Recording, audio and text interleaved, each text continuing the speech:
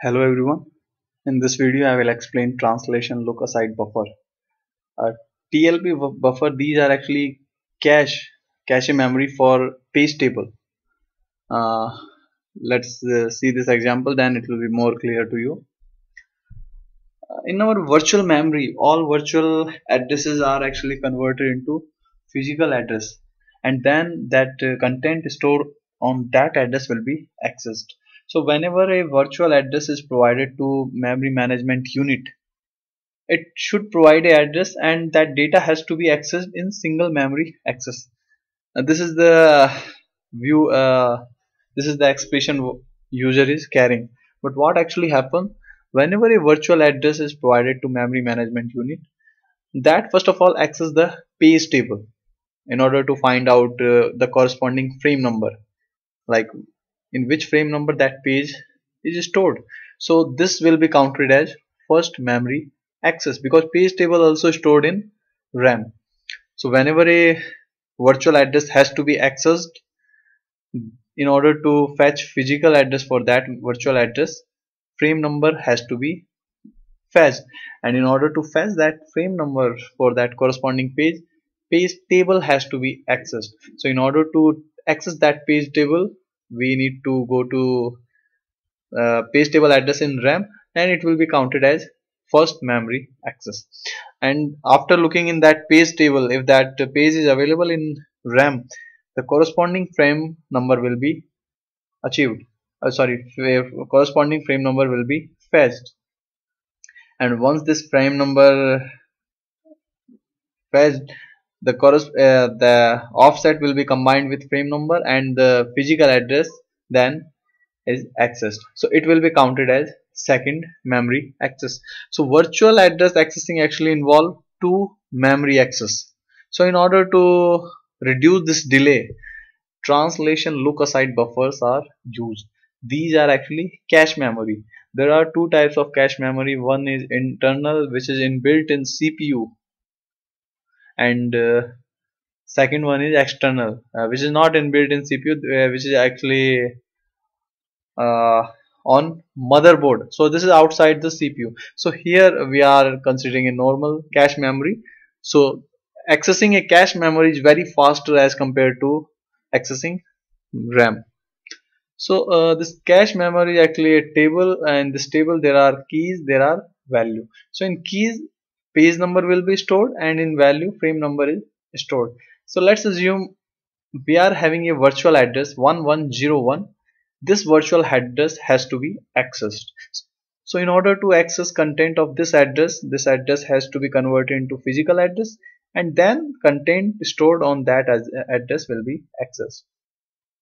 So whenever a virtual address is given, first of all this address page number. So if you can see, we are having first two bits for page number because there are a total number of 4 pages, and in order to represent these 4 pages, 2 bits are required. So 2 bits are used for page number and these 2 bits are used for offset. So these 2 page number will be checked in this cache memory. So let's say there are 10 entries in this TLB. So one property of this cache memory is that all entries will be checked at the same time. This is actually associative memory. So this address for 1101, page number 3, because 11 this is the decimal of 3, so page number 3 will be searched in this cache memory. Initially this cache memory is empty. So if a entry is not found in this translation lookaside buffer, this will be known as TLB miss. In case if that page number entry available in this TLB, that will be considered as a hit. So there is no page entry for 3, so it will be considered as a TLB miss. And whenever there is a TLB miss, next it will fetch page table. So now it will be so first of all check TLB for virtual page entry. So in case if entry found, it will be TLB hit, otherwise TLB miss. Second thing, in case of TLB miss, page table will be searched. So now it will search page table. So in page table also there is no entry for this page number, or we can say there will be one entry but that entry will be invalid. So here is, let's say, 0 1 2 3, and this bit will be 0 0 0 0 because no page available in RAM right now, so all pages are invalid. So that corresponding page also not available in page, this is known as page fault.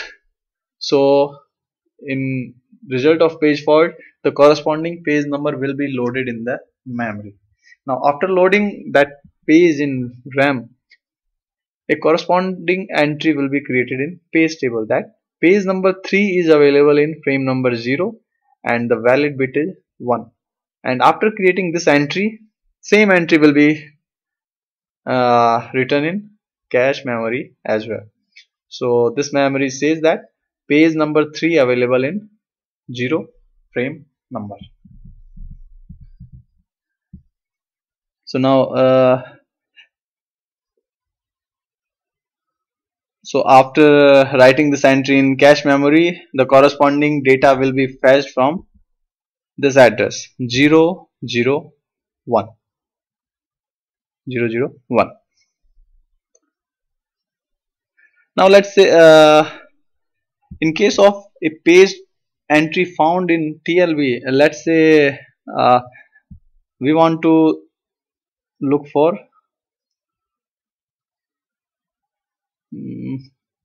this page number 1110.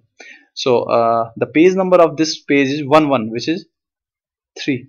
So this number will be searched in, first of all, cache memory, and this cache memory will give frame number, and this frame number will be taken, this frame number is 0, and offset will be taken from here, which is 1 0. So in this case, in case of TLB hit, we will get corresponding frame number from this cache memory itself, and after getting this address we will directly go to that address. So in this case we are accessing RAM. So this entire we are representing as RAM. We are accessing RAM only one time. So whenever there is a TLB hit, RAM will be accessed only once. But in case if there is a TLB miss, there will be two memory access. So in order to reduce that delay which actually taken by two memory access, translation lookaside buffers are used. So translation lookaside buffer, this is a cache memory which actually stored recently accessed page entry. So whatever entry accessed recently, so there are this cache memory actually limited, so it can store only a limited number of page entry. In next lecture I will explain page replacement algorithm in memory management. Thanks for watching.